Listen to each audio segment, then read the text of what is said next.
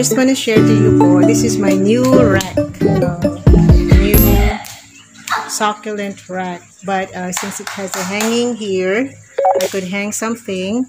So I hang this one, my orchid, and this one. Ayan po.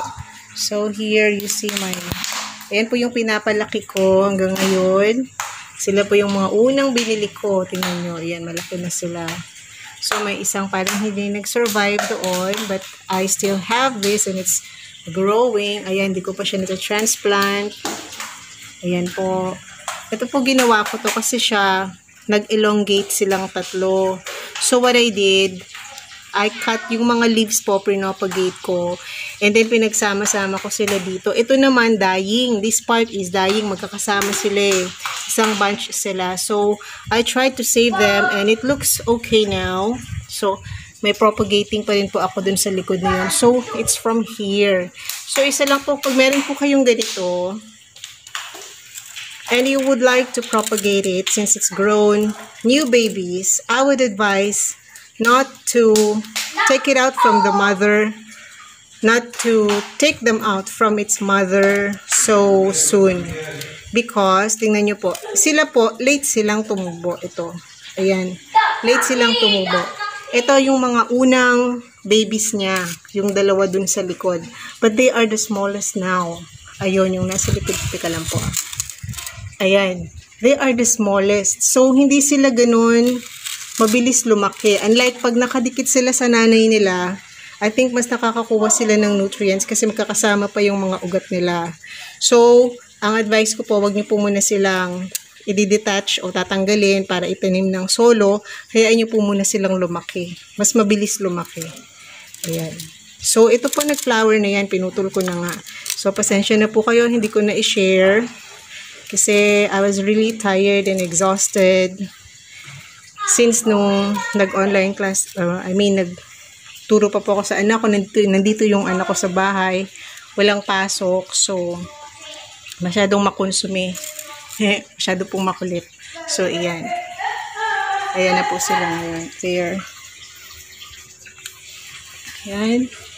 So ito po yung nag-elongate, tingnan nyo, yan ang ginawa ko. So binihead ko silang tatlo. And then, yung pinaka-dulo niya, tinanim ko dito.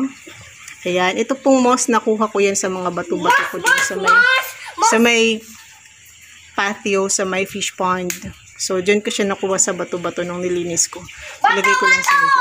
So, anyway, yan po yung pinaka-shoot ng nasa baba dito. And the leaves, papakita ko po sa inyo. Nakakatuwa po kasi yung maraming leaves nila really grown. Tingnan nyo po siya.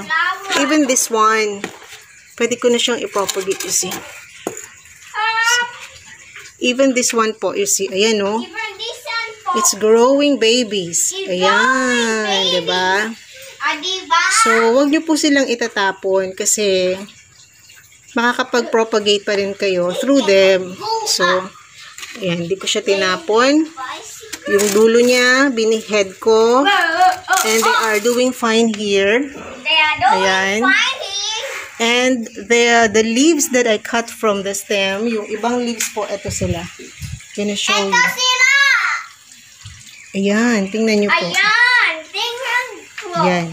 It's actually, I think it's been a month.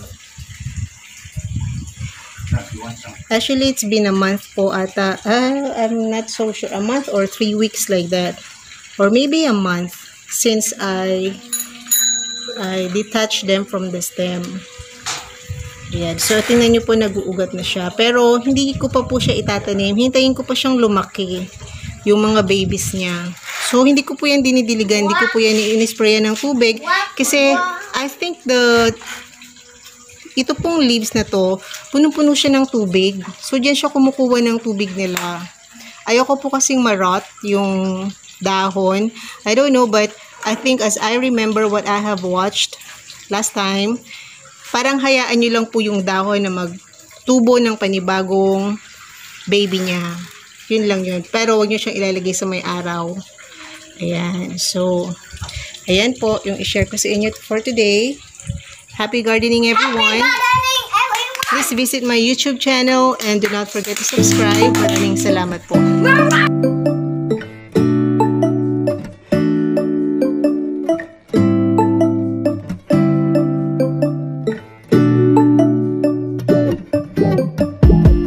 When I wake up, I feel cozy, yeah. Can you hold up? Don't need no coffee yet. I've got no makeup. How do you look so fine? Bust up, bust up. How did I make you mine? Stay a minute, another minute. Hold on a second, I love this moment, yeah. Stay a minute, another minute. Hold on a second, I love this moment, yeah.